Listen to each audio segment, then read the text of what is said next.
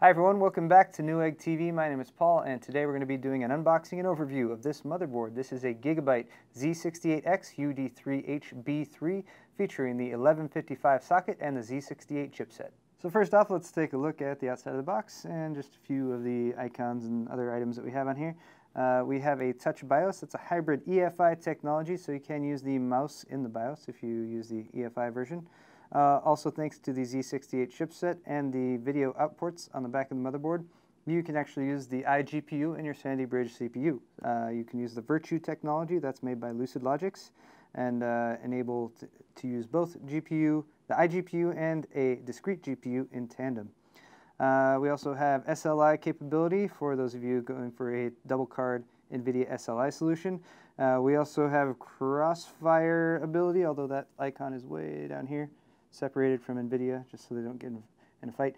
AMD, they should update this logo. AMD crossfire capability as well, if you're using an AMD double card solution. We also have high quality caps, MOSFETs, and chokes for the components on the board. We also have the triple USB power for faster charging of your USB devices, USB 3.0, SATA revision 3, 6 gig per second. We also get up here a 3-year warranty for USA and Canada for this board. And of course, this is an ultra durable PCB using twice the copper in a normal PCB. That's one of Gigabyte's touted features. Also, thanks to the EFI technology in the BIOS, we can boot. Actually, I should mention this is a dual BIOS, so you can update one BIOS and save your other one, which gives you a lot more confidence if you're updating your BIOS to have that backup. And also, thanks to the EFI BIOS, you can boot from hard drives that are larger than 2.2 terabytes. Finally, our sound, we have some high-quality sound, Dolby Home Theater, 108 decibel signal-to-noise ratio, and lossless Blu-ray audio playback. Also, did I mention this is a Z68 chipset motherboard, so it supports Intel 2nd Gen core processors, 1155 socket, and also thanks to the Z68 chipset, you do have smart response technology capability that allows you to combine a low-capacity SSD with a mechanical hard drive for much faster hard drive performance. So next up, let's take a look inside the box and see what is included with our Z68X. First off, we have a warning. This is a socket 1155 socket motherboard, not 1156. So 2nd Gen Intel Core processors, Sandy Bridge code name, not the 1156 ones. Make sure you get a compatible CPU for this motherboard. Of course, we have the important motherboard manual. You want to keep that on hand while you're putting your computer together. And also, we have a Gigabyte driver and software CD. Also important to have on hand, it's usually best to download the latest drivers from the Gigabyte website, but keep that around, especially in case your LAN chip is not automatically recognized by Windows after you install. We, of course, have a couple stickers here to put on your case, if you like stickers on your case, Gigabyte and Dolby Home Theater. We have an input-output shield for the back of your case with some clearly labeled definitions for all the input-outputs on the back.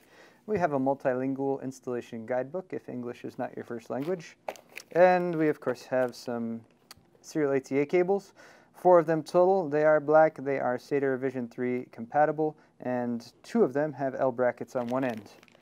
Oh, there's also a SLI bridge. If you're going to run 2-card SLI, you want to have this SLI bridge. If you're going to run Crossfire with the AMD cards, those usually come with the cards themselves. And then lastly, of course, we have the motherboard itself. Let me just get it out of this anesthetic bag and we'll go over it in detail. So here is a closer look at the motherboard itself. As you can see, it is a flat black PCB, and our Z68 chipset heatsink is mounted with a couple spring-loaded Phillips head screws, so you can remove those if necessary. Moving around here to the front of the board, there's a look at it overall. We have black slots on a black PCB, and we have gray heat sinks up here for our VRM area, as well as our Z68 chipset. Let's start and go over all of the little plugs and everything in detail, and we'll start down here in the bottom right. First off, we have our front panel connectors for your case, so you can plug in your power switch and all that. They're color-coded, and there's a little chart right underneath there so you can tell what's what. Right above that, those 2 little pins are your clear Cmos jumper, so you can short those if you want to clear your Cmos. Right above that is a 4-pin PWM-controlled case fan header, so you can plug in a case fan.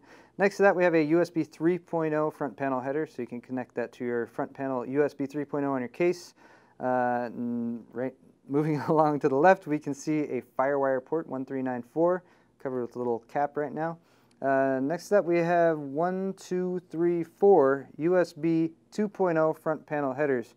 So you can control 2, 4, 6, 8 total USB 2.0 ports with that. And then finally, on the far left, we have a COM port for connecting serial devices.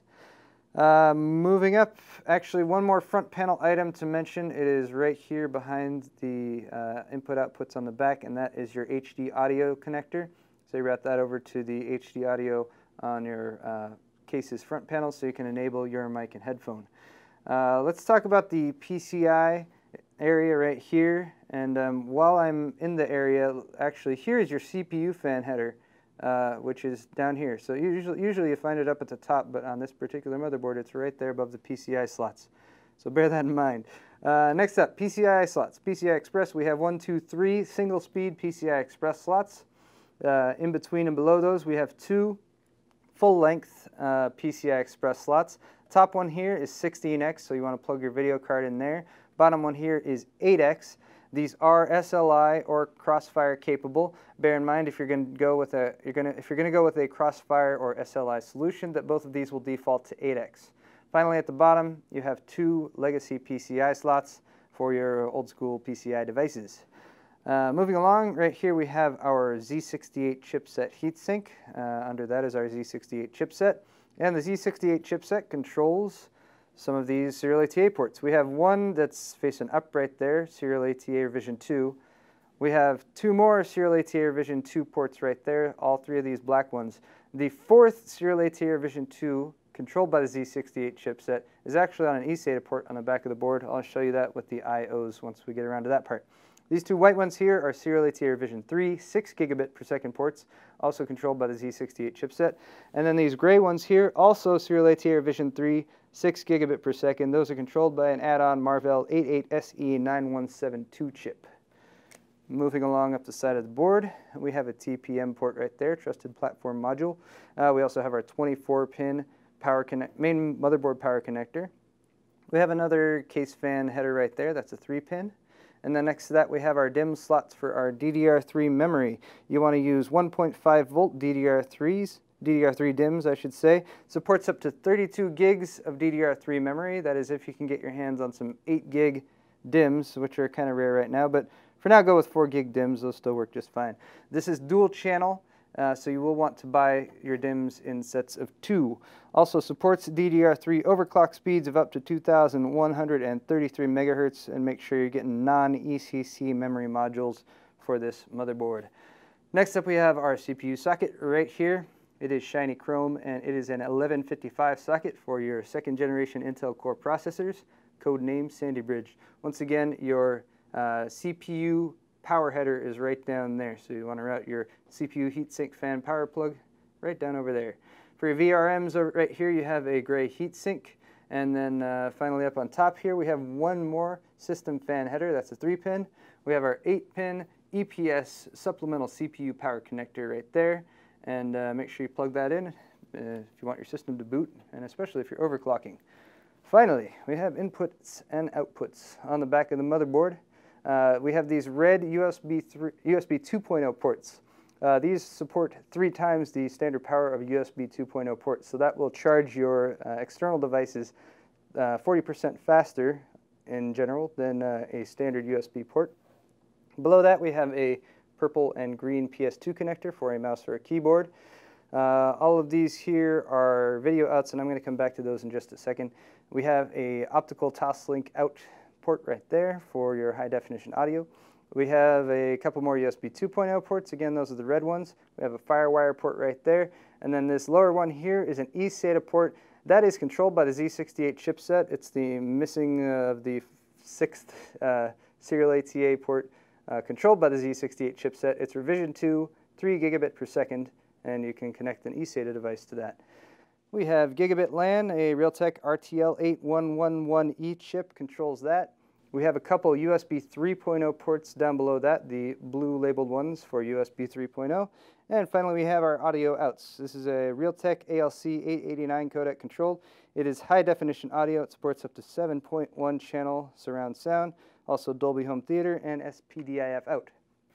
Let's go back over to our video ports and get these caps off here for you. These video ports are for the iGPU in your Sandy Bridge processor. So once you get your Sandy Bridge processor installed right there, you can use these ports, and you actually don't need a discrete graphics card, but you can also add on a discrete graphics card, and you can use the Lucid Logic software to switch back and forth between those. First off, on top, we have a old school D-sub port for those of you using some older monitors.